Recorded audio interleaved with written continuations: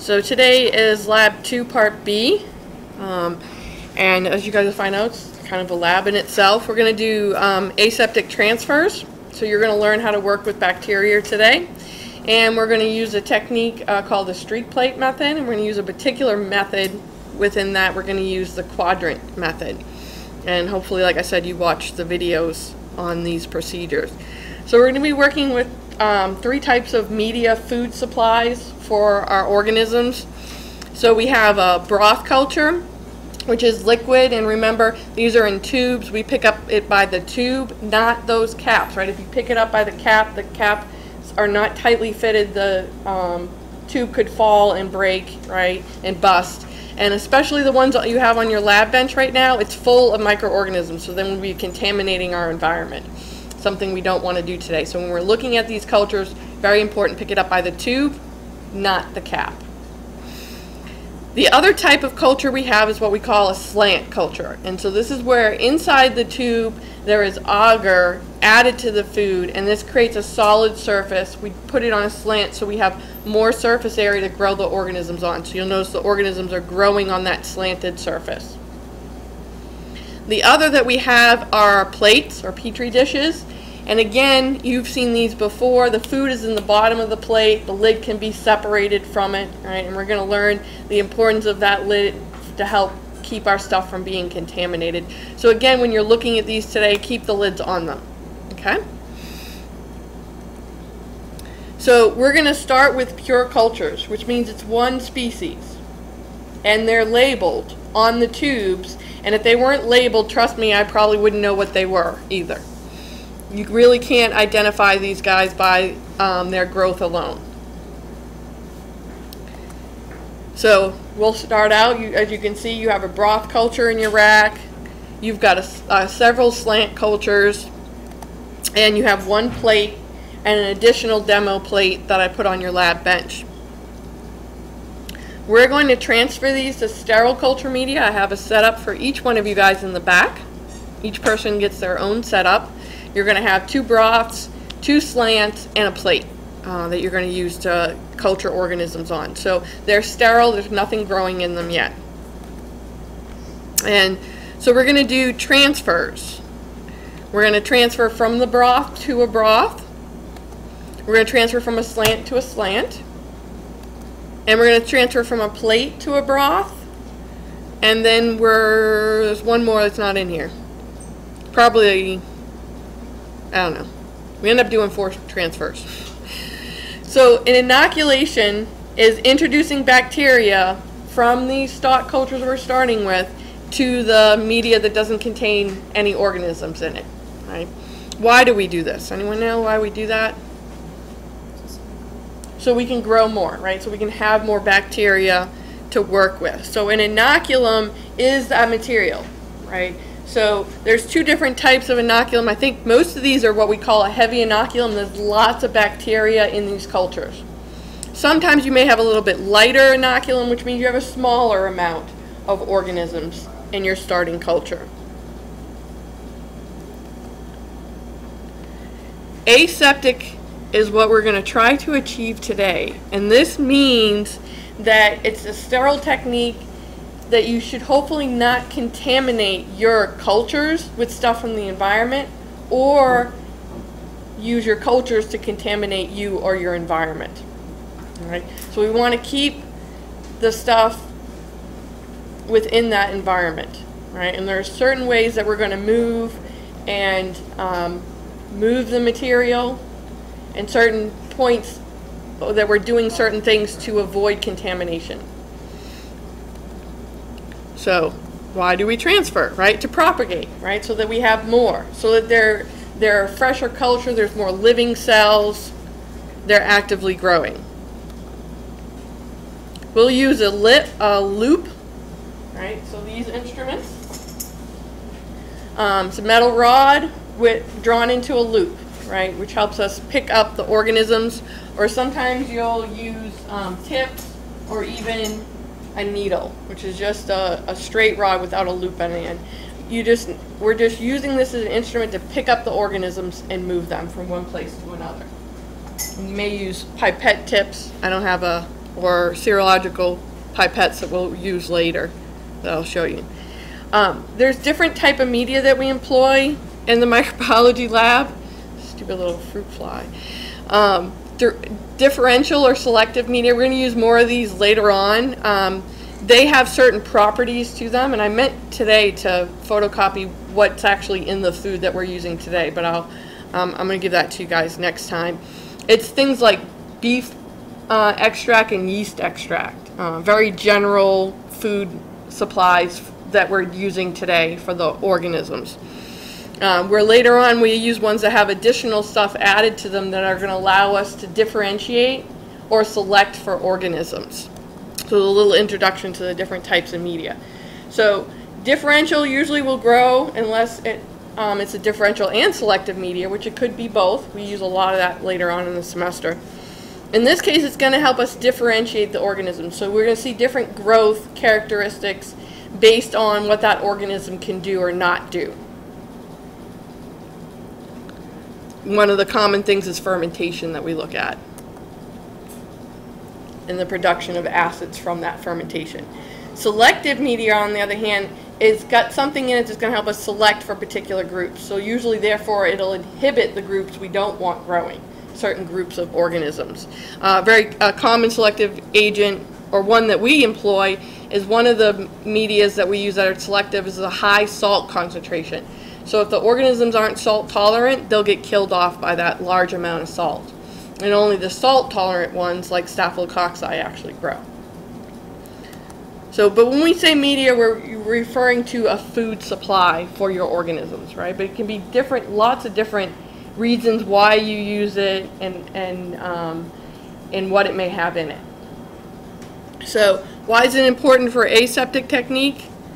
Well, we want to keep our environment, as I said, out of our samples. Reliability of our experiment. We've already seen from the ubiquity experiment, right, that where are the organisms found in this room? In the air.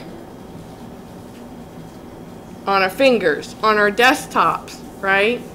So all these things could potentially contaminate our specimens, and then we don't know what we're studying, right? Are we studying the ones that came from the environment or the ones that we originally started with? So we want to keep it pure, a single species usually.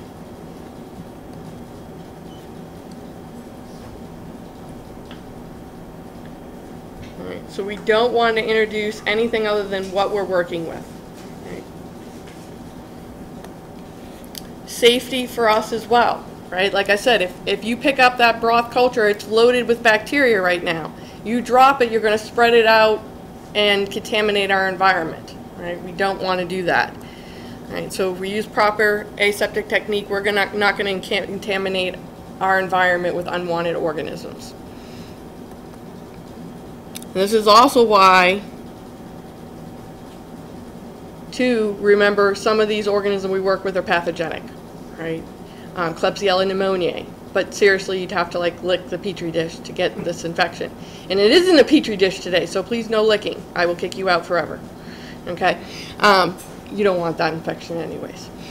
It's also why we put all our bags away, right? Because we don't want any of this stuff spilling on and contaminating the things that we brought into lab. We'll put our aprons on, we'll wear our goggles, we'll protect ourselves. So if we want to isolate a single species, right, you're going to also have some mixed cultures. Each group, we have two different mixes going around the lab today, mix number 1 and mix number 2. They're a mixture of two different organisms. I know you will try and figure it out next week, right? So we have a little mystery to solve next week. And so they're in broth culture, and one of them's kind of pinkish, and the other one you can see is just kind of cloudy. And we're going to plate them onto your plates and hope to separate them out. But you could start from any type of culture that's mixed. It could be a broth, it could be a slant, it could be a plate, right? And separate them out, though. Typically we're going to use a plate because that gives us a nice surface area, large surface area, to be able to separate out these organisms. So there are several different ways in which you can achieve this isolation by streaking. It really depends on how many organisms you're starting with. If you have a small amount of organisms, you can usually do a single swab. And we kind of did this with our desktops, right? We swabbed and then you just rubbed it all over the surface of that plate. And for some of them, we didn't cover the entire plate, right? And we had lots of different organisms growing, right? And I'll take out those plates again today and we can look at them again. Quadrant shrink method is typically what you'll use when you have what's called a heavy inoculum, so a lot of organisms. And my plates that I prepared for you guys with the Klebsiella pneumoniae, you can see I really did start with too many bacteria too, and I actually didn't get any isolation. Unlike the other plate that I have for you guys that's not labeled, you can see individual colonies, little circles of organisms that have been separated out using this quadrant streak method that you guys are going to use today. So go ahead and take a second and look at that plate that has the yellow growth on it. And you can see how I've spread out the organisms and you have the individual cells there.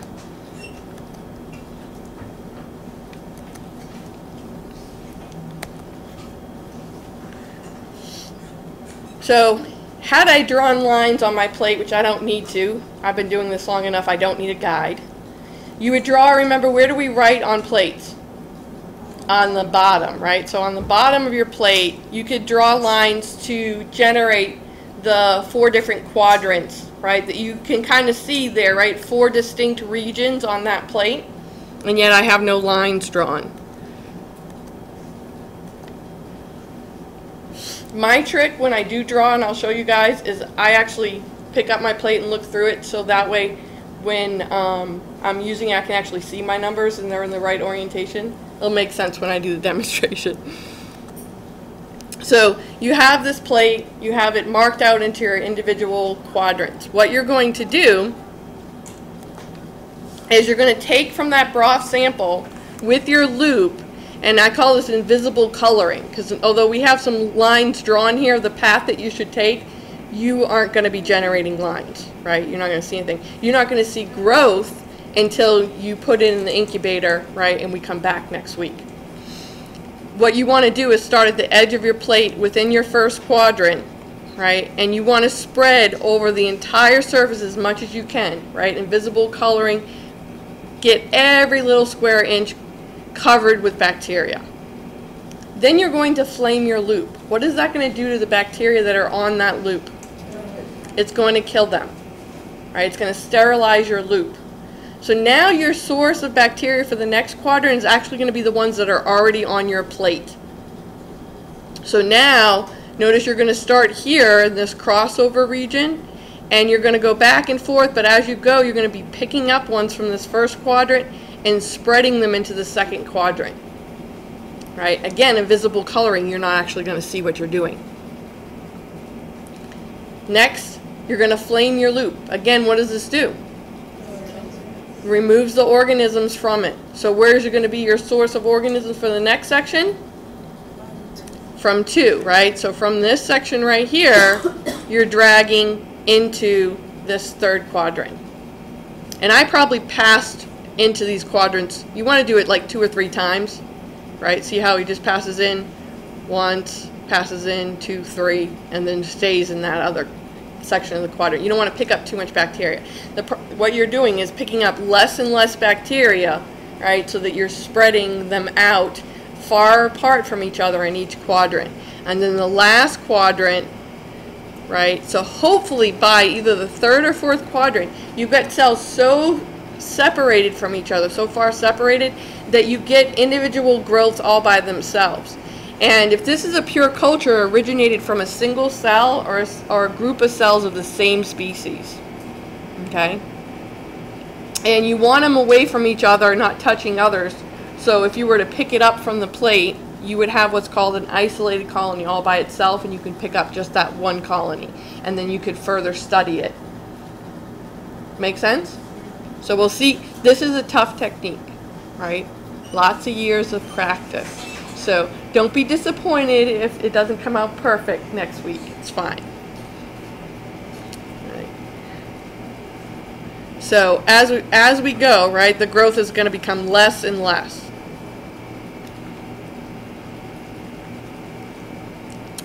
So depending on, and we're going to start with a loop today, usually your first quadrant you might even start with a swab, right? And then you would continue from quadrant 1, 2, 3, and 4 as we go around with a loop, right? Again, the goal is to pick up less and less bacteria. An easy way to draw those lines for beginning students is actually kind of to draw a goalpost, relatively straight lines. This is much easier than trying to do those angled lines. But you can do whatever you think will work for you. Same method. And then usually what I suggest too, because we have a tendency, or you can draw the lines such as that. And you can see you still have your crossovers. Keep track of where you're going. I usually suggest in this last quadrant, picking up your loop, dragging one line across from 3 to 4, and keep doing that up your plate. And remember not to cross into that quadrant 2 again. And so I'll demonstrate this today, and then you guys will do it. Each one of you will do it. What I ask that when you're doing it today is that you watch your lab partner, right? Because I can't watch all of you guys. And you guys are all going to watch me today when I demo, and I'm purposely going to make a mistake because I want you guys to stop me and tell me that I made a mistake, right? So I can learn from it. Of course, I'm going to do it on purpose, right? But your lab partner may make a mistake, and you're there to help them, right? Make sure they follow all the steps correctly. Is the end of the world if you screw up? No, right? We're just learning, right? It's no big deal. But if you know you made a mistake, what should you do? A scientist will always make a note of it, right? What you goofed. Okay. This is a method that Peter used to employ in his research lab, and you know they would be working with 96, large numbers of bacteria. And so instead of taking up a single plate for a streak plate, he would do little tiny streaks on his plate. So he said he divided up even more than this. And they would actually use toothpicks, right? And use one end of the toothpick to add just a little section, one line of bacteria. And then flip the toothpick, right? And drag from this line to another little line on his plate, right? So we would cross over. So again, just picking up a little bit of bacteria. Do that again, one more time, with again using a different end of the toothpick so that you're picking up less, and these are sterile toothpicks. And then the last side, he would do a zigzag pattern covering the plate. All right, so again, each time you're using each edge, each side of the toothpick, it's sterile. You're picking up just a little bit of bacteria and spreading it out. So hopefully somewhere in here you end up with isolated colonies. That's when you talk about some serious microbiology. Little tiny, using every little space. So today, as I said, we have some slant cultures that already have growth on them, and some broths that are, two broths, yeah, that have growth. So when you look at these, you'll notice in your packet in the sheet that you have for today, you have a space for writing some notes about what you're starting with. All right, you have cultures 1, 2, 3, and 4, and then we have the 2 mixes. So as you look at these, things for a description of growth are things like texture, right? So these, how would you explain that texture as compared to this one on this slant? These are smooth, right? And this one looks kind of rough, right? So that's an adjective that you could use to describe these growths. Color. Well, these are kind of whitish, right? But you've got one in there that's colored, don't you, today? Take a look. You got a slant that's got some color. What color is it? It's clearly yellow, right? That would be something you need to record for that particular organism. It happens to be pigmented. The other thing is, especially with your broth tubes, where is it growing? So notice in this tube, these 2 tubes at the end, you see how it's just growing at the top? You get like this chunk of growth at the top. Here it's kind of settled out in the bottom of these 2 tubes. And these 2 tubes, the whole thing is cloudy, right? Right? There's growth all throughout the tube. So for your broth cultures, this one and each one of your mixes, in addition to color, texture you really can't do, right, in a broth culture, but location is something you would want to record. Okay? And then for plates, and I have my dissecting scope out. I'm going to take one of the plates so that you guys can kind of see. It's really hard with the naked eye to really be able to use some of these types of descriptions for these plates. So I'm not going to worry too much about that, just mostly texture and color, not necessarily morphology. Like if you were to look at it, as you can see, some of them will have like a convex shape to it. Others are more undulated, flat where it's all even, or raised with a spreading edge, right? And then when you look at the margin, right, this one's nice and smooth, right? Or what they call entire. I like to stick to smooth. It makes sense to me. Rhizoid. You see how it's like these projections? And this one's real irregular. And one of the ones we have is kind of lobate today. And so I'm going to try and let you see that, or irregular edge. And again, really under dissecting scope, you can see that. Filamentous is more like your molds, right? Where you see those filaments. The whole colony, if you look at the whole colony by itself, it could be circular or round, right? And a lot of the bacteria we work with, others can kind of be irregular. Like, so see, look at the whole colony has this weird shape to it. And so does the one that I want to try and show you today. Some are filamentous or even rhizoid, right? Where you have these specific projections along the margin. So here are some pictures of some of those examples. So one of the organisms that we'll be working with today is Streptococcus epidermis. As you'll notice on this plate, especially since it's a blood agar plate, you can really see, and I thought I had it say blood agar. Where'd it go? I don't know. It disappeared on me. So you can see they're white, right? Clearly they're white. They're circular, right? Most part they're round. They're raised if you were to look at it more closely, and smooth. Where our next one, and this is Micrococcus luteus, the one you have in front of you right now. Can you kind of see how the colonies are kind of like little hills? You can almost see that in this picture, and you may even be able to see that on those plates. So you can see that it's kind of convex. They're circular, right? They're smooth, right? See how they're kind of shiny even? And definitely yellow, right? Can't miss that. They're yellow, they're convex, they're smooth. This is actually, the media is on brain heart infusion. This is the one I want to try and show you guys under the microscope today, because you really kind of can't see it in this picture. But you can kind of see how they're kind of bumpy. Right? This is Klebsiella pneumoniae. It's one of the ones you have in front of you. It does have kind of a whitish colorization to it, right? They tend to be raised, circular, relatively circular, definitely smooth. Sometimes they even look mucoid, mucousy, and shiny. Definitely really shiny for this one. Where this one, by contrast, and notice how the growth even changes over time. You've got a 24-hour culture as opposed to a 48-hour culture. You can see a real margin here. You see that? As it grows, as that culture ages.